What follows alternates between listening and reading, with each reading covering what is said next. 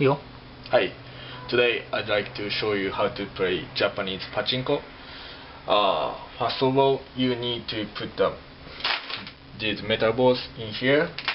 Then you need to turn the knob to shot the balls. These balls. Then balls coming out from here. Then if the ball goes into this hole, this digital screen working. Then if you get the 3 numbers for the jackpot, you're gonna win. Then more balls coming out.